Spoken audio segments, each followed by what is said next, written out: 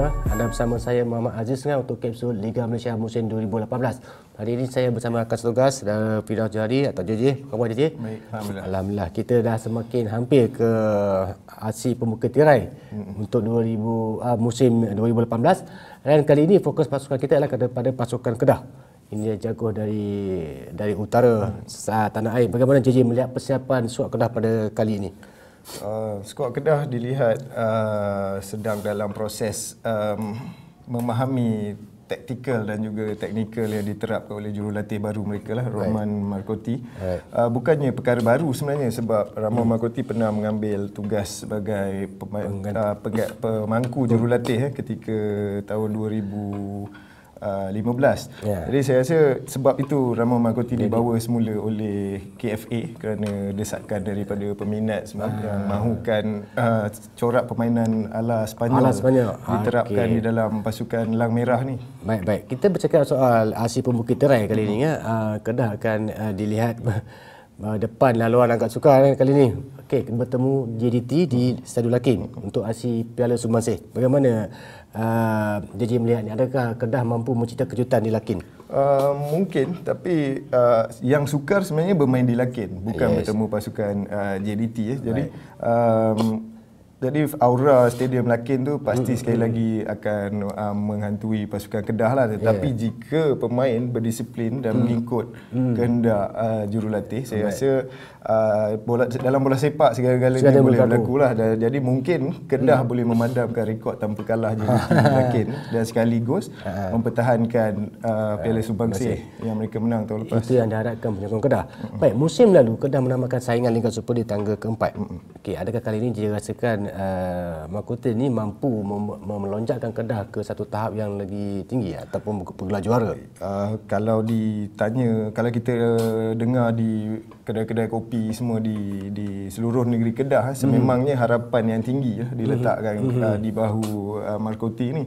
Sebab apa yang ditinggalkan oleh Tan Cheng Ho pada musim lepas dianggap satu legasi yang sangat bagus untuk pasukan Kedah lah. Pakej lengkap. Setelah ketiadaan Tan Cheng Ho, dilihat pasukan Kedah prestasi mula menurun. Bukan menafikan kehebatan Nizam Azhar, tetapi mungkin ada satu dua bahagian yang longgar yang gagal diserap oleh pemain. Sebahagian besar daripada tuan Kedah dikekalkan untuk musim ini, terutamanya pemain berpengaruh Berita. Okey, kali ini Bat disokong oleh Lidon. Ini antara import-import yang berpengalaman dan Sandro da Silva masih ada.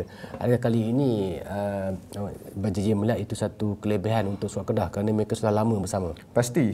Kestabilan pasukan memang menjadi satu titik tolak kekuatan pasukan lah. Jadi apabila kita sudah selalu bersama, jadi kita sudah faham corak permainan masing-masing berbanding dengan pasukan yang kerap melakukan pertukaran, terutamanya pemain import. Kerana mereka memerlukan masa, kecuali pemain import itu sudah beraksi di Liga Malaysia. Jadi mereka sudah faham dengan selok-belok permainan di Liga Malaysia. Tetapi jika pemain import yang baru, mereka memerlukan masa untuk dia. Okey, tadi dia cakap jurulatih kali ini akan menyerapkan aksi ala Sepanyol.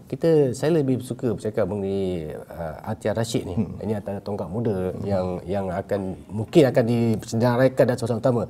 Adakah JJ rasa Atiar ni mampu menyerap taktikal ni? Sebagai pemain profesional, beliau sepatutnya mudahlah untuk menyerap apa jua taktikal yang disarankan oleh jurulatih. Dan pemain sebagus Akia ini, saya rasa pasti akan memberi memang satu tonik tambahan kepada pasukan Kedah lah. Dengan kelajuan beliau dan kelicikan beliau, pasti akan menguncang-kacirkan barisan pertahanan lah. Dan jadi pasukan JDT akan menjadi pasukan pertama yang diuji oleh barisan Kedah ni lah. Baik, sebentar selalu macam mana JJ melihat aksi Atiar bersama skuad Ong Kusui? Memang satu aksi yang memukau boleh kita katakan. Gandingan beliau dengan Safawi Rashid memang menjadi. Jadi saya rasa Akyar patut diberikan kredit lah di atas persembahan beliau di China. Dan kita juga dapat tahu ada 2-3 kelab yang sudah mula mengintai, kelab luar lah yang sudah mula mengintai bakat Akyar. Jadi di sini ini membuktikan beliau memang perform lah ketika kejohanan. Baik, kita harapkan Akyar sekali lagi mampu mencipta sesuatu untuk Kedah kan. Okey, kali ini kan, macam mana JJ melihat apa ni perubahan ataupun pesanan pemain yang baru masuk kali ini, mahkota masuk beberapa pemain Sepanyol. Adakah itu dirasa sesuai dengan corak pemain di Malaysia, terutamanya di Kedah? Kedah memang terkenal dengan corak permainan hantaran-hantaran rendah tiki taka ni dari zaman Tan Jeng Ho lagi. Jadi mungkin gandingan baru penyerang itu diletakkan sebagai finisher. Mungkin jadi kita tidak tahu lagi taktikal mana yang akan digunakan, sama ada beliau akan digunakan sebagai attacking midfielder yang menyerang ataupun beliau adalah klasik number 9 yang duduk di depan gol untuk menyudahkan hantaran-hantaran dari sayap. Okey. Kita imbas sebentar lalu jadual perlawanan Kedah ni, pertamanya bertemu JDT dan yang aksi kedua di Stadion Darul Aman adalah Tan Perak. Itu satu pertemuan yang orang kata agak memang tough.